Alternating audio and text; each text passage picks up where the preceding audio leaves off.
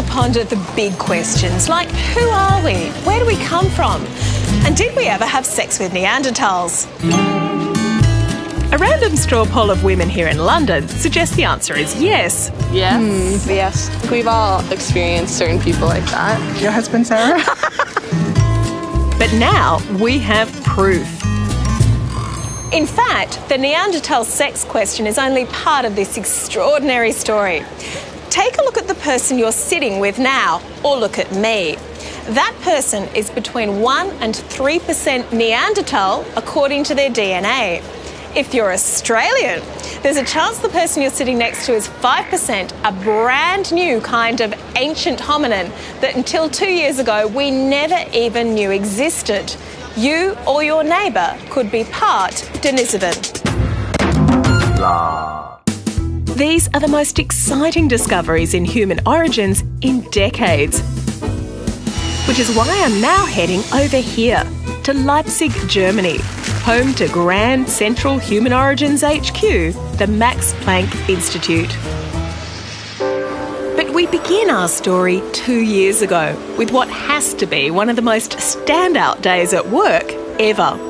I was in America at a conference, and one of my collaborators who was sequencing the DNA from a tiny, tiny little piece of bone we had gotten from Siberia called me on my cell phone and asked if I was sitting down or not. I came in and he told me, oh, you know, we have this finger from Denisova from layer 11 and we have something very weird. So we were just thinking, is it Neanderthal, is it human? And he was like, no. And I said, so what? Is it a hybrid? And he said, no, it's neither a Neanderthal nor a modern human. It's something very, very different.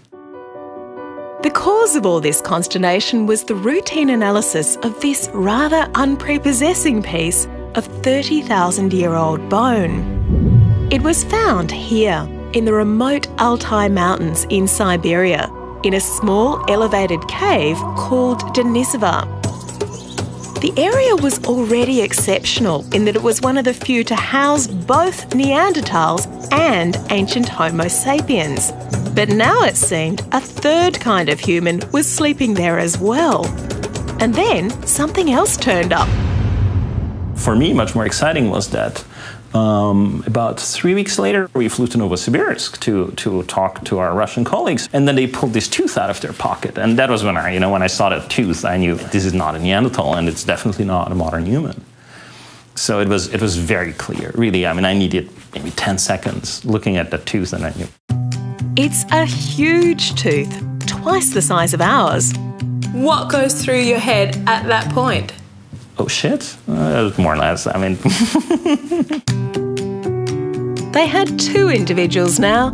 It was definitely an entirely new kind of human, closely related to modern humans. And the little finger DNA revealed a brown-eyed, dark-skinned girl. So who were they, and where did they go? Well, this is the bit that unbelievably is going to lead us all the way back to Australia. But before we go there, it's time to talk Neanderthals. In case you need a refresher, Neanderthals and Homo sapiens parted ways genetically about 400,000 years ago. While our great-great-grandparents stayed warm in Africa, the Neanderthals moved across the frigid tundras of Europe. This is a Neanderthal skeleton reconstruction. In this case, as you see, he's rather similar to me. He's a little bit shorter. He's rather stocky. They were very, very muscular, strong people. They had fire. They probably wore clothes. They even had a gene, the FOX2 gene, which suggests they could in some ways talk. So, contrary to popular belief, they could invite their ladies to the cave rather than drag them. And the brain is very big. It's bigger than ours on average. So, muscular, broad shoulders. Yeah, massive, like a bodybuilder. Strong guys. We have much more in common than you'd think. And that's why it's always been hotly debated whether, when our mob wandered into Europe much later, the two kinds of people interbred. Well, this institute first sensationally made world headlines when it sequenced the entire Neanderthal genome and answered that question once and for all. So we could then begin to compare these Neanderthal fragments to the human genome. So you see some of them, a few % of them, match. So I have Neanderthal DNA in me now. Yes. But here's the stunning bit. People from Africa do not have this Neanderthal DNA, but the rest of us all do, which means it had to have arrived after Homo sapiens left Africa. Here's what they now think happened. When Homo sapiens left Africa around 100,000 years ago, they probably first encountered Neanderthals and bred with them here in the Middle East, and then spread across here. So I've been thinking about this. This means then that it's the women that had to have had sex with Neanderthals for the genes to end up in our gene pool. Well, the babies must have been raised with modern humans to contribute to people today. So the most reasonable thing is that this was sort of just modern human women with Neanderthal men that were presumably very attractive to them. So what most of you watching this have ended up with is an average of 1 to 3% DNA from Neanderthals. So they'd established that yes, we ladies did have sex with Neanderthals, and mind-blowingly, those genes are still alive in us all today. But it raised the obvious question. Did we also have sex with these new folk, the Denisovans? Denisovans parted ways with our direct ancestor around 400,000 years ago, then split with Neanderthals around 300,000 years ago. And were clearly still living at the time our forebears surged out of Africa. So to check for interbreeding, now all the team had to do was start trawling modern humans for signs of their presence. Now, you'd expect if there were any traces of Denisovan DNA still around, they'd be in people here, Siberia, Mongolia, near the cave. But nothing. Instead, it turned up all the way over here. I mean, I thought it's a joke. I mean, there's practically no population in the world that's geographically as far away from the Altai as Australians are. You know, I mean, that's, I don't know, it's like 10,000 kilometers. Genes, only these.